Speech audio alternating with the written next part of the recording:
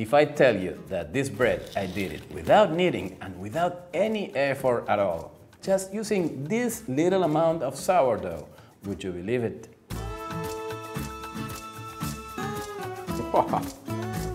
Hi, I am Gluten Morgan and I'm here to help you bake every day better at home. Now I am in my Gluten Morgan lab, Buenos Aires. Today's bread is very, very easy. We just need one ingredient, time. And time is money. And the other ingredient that we need is our sourdough starter. But, by the way, I've been baking a lot today and I almost ran out of sourdough starter. But that's not a problem because today we'll be using only one little spoon of sourdough starter. The secret of this bread, as I told you before, is giving it some time. A lot of time. I'll be starting it today and we'll finish it tomorrow. And we'll leave it at room temperature and we won't need, well, just mix a few folds and that will be everything. And here with you, the recipe. As you see, it's very, very simple and we only use this little amount of sourdough starter. Okay, enough talking and let's start with the recipe. What we need is strong flour or bread flour. You can use all-purpose flour or the flour that you find in the supermarket.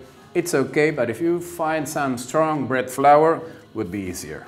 The other flour that we'll be using is this one, whole wheat flour. If you don't have whole wheat flour at home, it's okay, use just regular white flour.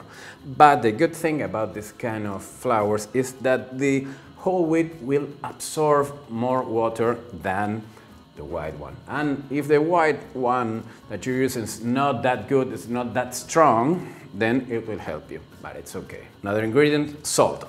We could have used it in any moment. I'll be using it right now, but that's not a problem. And the last two ingredients that we need is, of course, water, that I'll be adding in a few minutes, and our sourdough starter. As I told you at the beginning of this video, we'll be using just a little bit, just a tiny little spoon of sourdough starter. The key here, the secret, is to make a long and slow fermentation at room temperature. Remember, always the room temperature is 25 degrees centigrade, and we let this dough rise from now till tomorrow. So I need to get this sourdough starter from the bottom of this jar. Just one little spoon, and this is all that we need. There you go.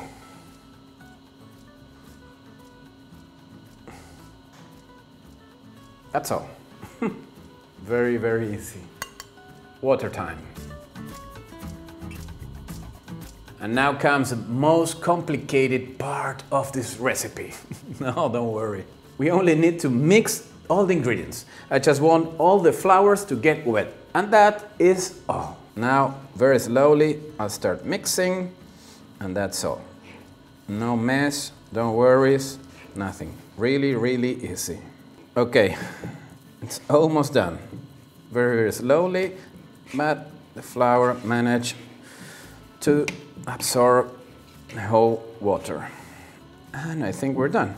Okay, finished. How long it took? 15 seconds? 20 seconds? Okay, let's cover it.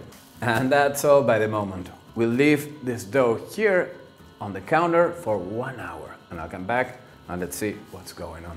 Okay, it's been an hour and let's check out how is our dough. At first sight, it looks like nothing has happened. But what really happened here is the autolysis. What is the autolysis? If you might have seen some of my other videos here on the channel, you would have known. But if you don't know what is autolysis, to put it simple and straight, it's just auto-kneading. Auto-kneading. When the dough forms, the wort starts moving all around the dough, and that's an auto-kneading. You only need time. Then the dough will knead it by itself. Time to put the hands in the dough. First of all, just a little water to wash my hands. This is an easy way for not sticking the dough in our hands. Let me check this, and look, it's just a little bit kneaded by itself. Here is some gluten development. Wow. Excellent. That's what we need. So what am I going to do now? Just a few foldings on the dough. That's all that we're going to do now.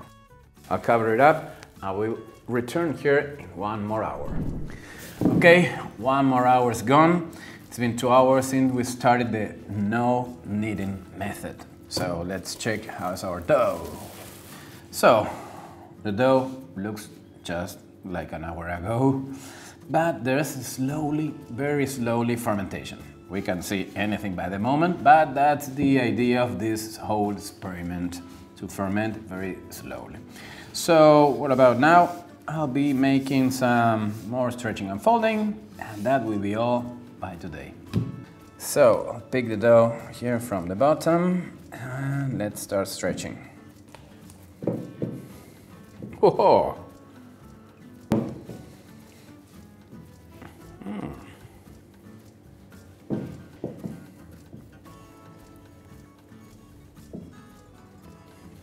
And the last one.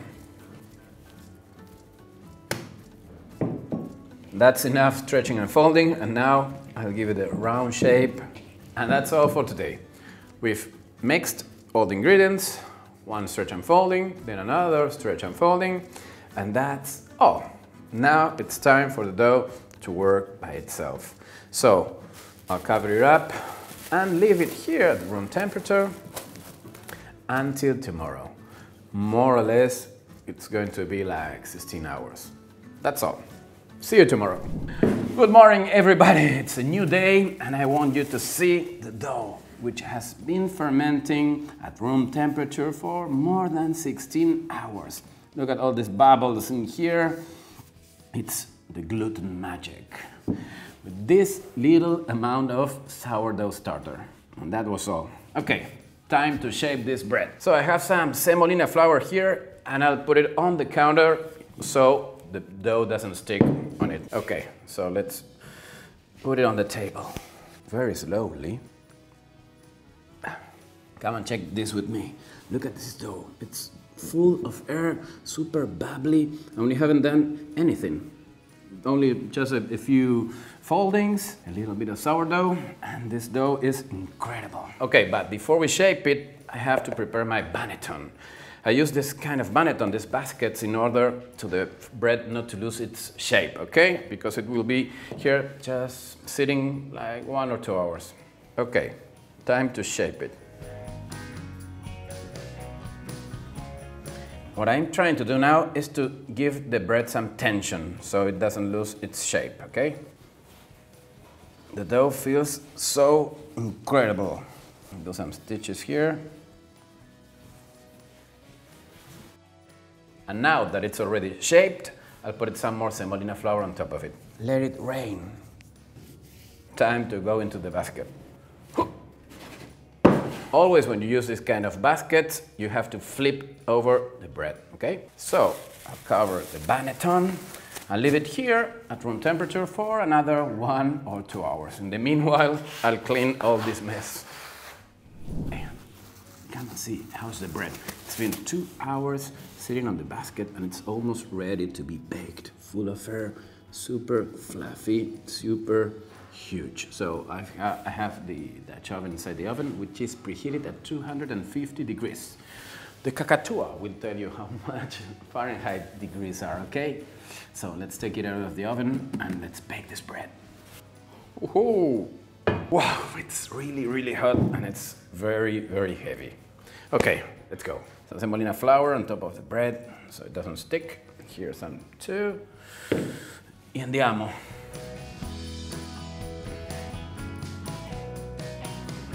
It looks beautiful. Scoring time.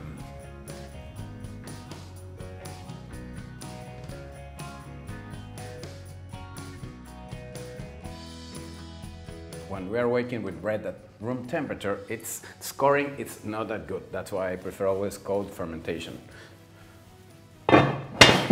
Let's go into the oven. 20 minutes. Back to the oven. Whoa! Okay, now it's time to take the bread out of the oven. You should look at it, it's beautiful. And here it comes. Come and look at it. Wow. It's super, super heavy. Wow, wow, and crunchy. Wow, let's open it up.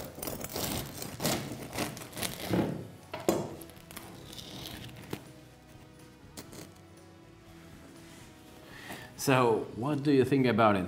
Isn't it incredible? We just did so little and this beautiful bread came out of the oven. I just can't believe it. It's so, so easy. Just a little flour, water, a lot of time, and this small amount of sourdough. No kneading, no mess, nothing.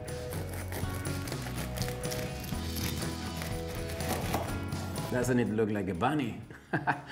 I open it still hot. That's not the best moment to cut a bread, but the crumb is so, so incredible, so airy. Oof, it smells so good. Let's give it a try. I like the crust, it's so thin and it's so crispy at the same time. That's very good. And the crumb is still so wet because it's a little bit hot still. Let's give it a try.